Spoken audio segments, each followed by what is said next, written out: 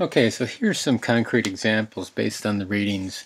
Note that right now we're just going to assume that for recall purposes, the students have just read the text. We haven't done anything else with them. They've done no activities, nothing else. We are just testing whether or not they recall, understand, can apply, whatever, things in the text. Now, suppose that I have 3 different types of goals from the Spanish expansion stuff: persons, terms, and events. I'm going to use Cortez ally and Pizarro conquers the Incans in 1533 as examples. There would be a lot more, and want to tie this to other things we've talked about. Usually if I have these higher learning goals, they will not just be tied to one particular unit or one particular lesson, but they will stretch across, the whole semester. And I will keep coming back because the higher ideals, when you look at the standards and everything, that's all level 2 and level 3 stuff. And every instance of the Spanish colonies and the American colonies, this war, that war, this conflict, that conflict, it's all just surface structure, but there are deeper things underneath that we really want our students to get. So, if I'm looking at level 1, my goals might be at the end of the unit, the students will recall, note the level 1 term, who Cortez was, and this is the fact that I want them to recall about Cortez. What an ally is, we're taking this right from the text, and Pizarro conquered the Incans in 1533. The assessment items are incredibly easy then. Who conquered the Aztecs? Well, it was Cortez. What term means a friend who will help you in a fight? Ally. What important event happened in 1533? And Pizarro conquered the Incans. Now, suppose that I want, let me bring that down a little bit, a level 2 goal. Same content, but let's think about, well, what does it mean to understand or comprehend Cortez? What does it mean to understand or comprehend what an ally is, and to comprehend that Pizarro conquered the Incans in 1533? So, if I'm thinking about a comprehension type goal, I can't just kind of leave it at what is just in the text. I'm going to have to tap into background knowledge, other sources of information, and so on. And really here, it will be my job to go beyond the text or to make connections about things that aren't obvious within the text. So, for Cortez, I might want them to know that he was ambitious. He was incredibly religious, believed strongly in the use of force and the might makes right, kind of the master morality of strength is a good thing, rather than the slave morality of, strength and the use of force is a bad thing. He wanted power, fame, and wealth, and he did all this stuff to achieve those goals. And I might want these different aspects of Cortez to be in their head. I might want them to connect those things, and I want it to be also connected in their own heads. When I say what an ally is, a friend who will help you in a fight, I want to embellish this with allies do not need to be your friends, or I want them to think about who are your friends, what makes a friend your friend. When we talk about fights, does it just have to be a physical fight? What about a Facebook fight? Or what about just a disagreement? Or what about just you trying to achieve something? So I would broaden their understanding of what an ally is into somebody that actively supports you. They may agree with you, but if they don't lend a hand, you can't really call them your ally, can you? They need to help you achieve your goals, and so on. In a broader human sense, non-things like weather and disease and darkness and time can also be considered allies. Time is on your side and all that sort of stuff. When I think about what does it mean to comprehend that Pizarro conquered the Incans in 1533, well, they need to know why that's important. Well, it brought great wealth, made another foothold for more resources and more exchange of goods that ultimately led to Spain being even more powerful. There was also an Incan civil war that made that conquering a lot easier. The diseases made it a lot easier, really easy actually, for them to waltz in and kind of take over. So now if I'm going for level 2 comprehension, I need to use questions that tap into prior knowledge. Who was the military leader who defeated the native people of central Mexico? This is a paraphrased version of basically who conquered the Aztecs. and I'm substituting, the person who conquered. With military leader. They need to know what these things are. Defeated rather than conquered. Native people of central Mexico. They need to know that about the Aztecs. And so I need to tap into these other existing networks in their heads.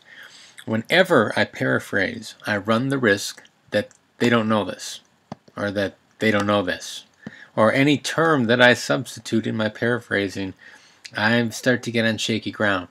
And that's why assessing above level 1 is always kind of fraught with peril, and you wonder, well, why did they get the question wrong? Was it because they really don't understand, or they just didn't understand the way that I was asking the question? Second one, what term means someone who assists you in reaching your goals, right? That would be another paraphrased version. Question 3, Pizarro's conquest of the Incans led to many Spanish colonies in central Mexico. True or false? This is trying to figure out that, well, the students need to know that the Incans weren't in central Mexico. This one is a tough one too, as are true or false that aren't really just completely fact-based. It did help. There were a lot of Spanish colonies in central Mexico at the time that Pizarro did conquer the Incans, but it did help there be more. If I'm going for application, I need to generate new scenarios that allow them to apply their knowledge. So here I have a situation. Jenny and her brother Billy are arguing over $5 that they found. This should be a period here. Look at that typo. If Cortez saw this, what would he do? And I have these different options to see that they really understand what Cortez is all about. Billy's having a hard time writing his book report. I put in some people. I want them to figure out who Billy's ally is. And then I have another form of what we will be calling in this class a restricted essay. If the Spanish had not given the name smallpox and measles, would the Incan Empire have been destroyed so fast? Why or why not? And then this is just an example of what an answer might look like. That's testing their ability to apply their knowledge. This one's getting close to analysis, actually, but we'll leave that for a different time. Now, if I go up to level 3, the dependency on background knowledge is bigger than ever. I run even into greater challenges in trying to make sure I give them a prompt that everyone understands. And so I have to be thinking about what are the deeper structures that do exist that I can even assess whether or not. Now, as far as a person goes, any person, I would have to think about them having some kind of personality matrix about what Cortez is and who he was as a person. And to break Cortez down into his component parts, like his childhood, his motivations, his desires, his circumstances, his opportunities, and so on. And that's a really complicated thing, way beyond probably what I would want to do in a 4th or 5th grade social studies class. An ally, again, I would have to have them look at a set of complex behaviors and try to figure out, well, is this person an ally or not? And again, probably way more than I want to do in this case, but this is an idea of what it would take. Example, for Pizarro and the Incan Empire, I would have to look at like something about the tactics, thinking about other historic conquests, and I would really say, well, what were the Spanish conquistador and Pizarro's particular strategies, right? And they would have to look at, well, what did they do first, what did they do second, how did they use the Civil War, and how did he gain control and trust of the king, and so on, to achieve his ends. And they would really have to break it down. So again, analysis is always breaking things down. When I have discrete events like this, or concepts or people, not worth it. Same with evaluation, same with synthesis. If I wanted to do evaluation, right, I might first need some kind of, well, I would first need an evaluative criteria or an evaluative framework that they would use to make their judgments. For Cortez, right, I would have to have something about what a good Spanish soldier is, or what are your framework for evaluating the quality, the importance of historical figures, impact, long-term impact, short-term impact, what they changed, how long they lived, what was their influence of power, and all this other stuff. And they would have to know that, and then they could apply it to Cortez. Likewise, similar ideas with allies and the idea of allies. Tough to do with the term, though. Is ally like a sufficient term for describing different relationships? Not really somewhere you would want to go. Finally, Pizarro and the Incan Empire. Again, I might have to try to evaluate how good of a success was it, in terms of number of lives lost, damage that was done, things that were saved, and all this other stuff.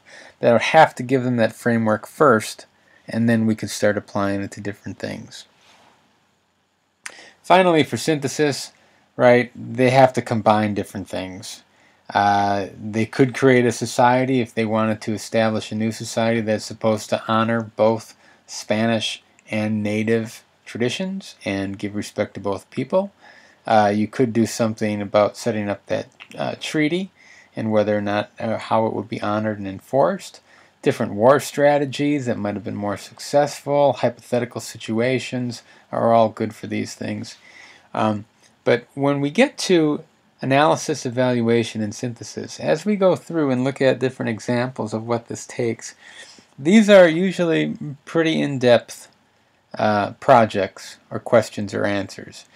And you will use all the basic facts that you went through up here to first build recall and background knowledge, to develop understanding, situations you had to apply, had students apply it to, all to then set the stage for assessing analysis, evaluation, and synthesis. We will go over more goals like this and think about, well, what is like a level 3 goal, and what does it look like, and how many should I have? Typically, one a unit, and it might not even change across units if you have really high ideals in mind. We'll talk more about this as the semester goes on.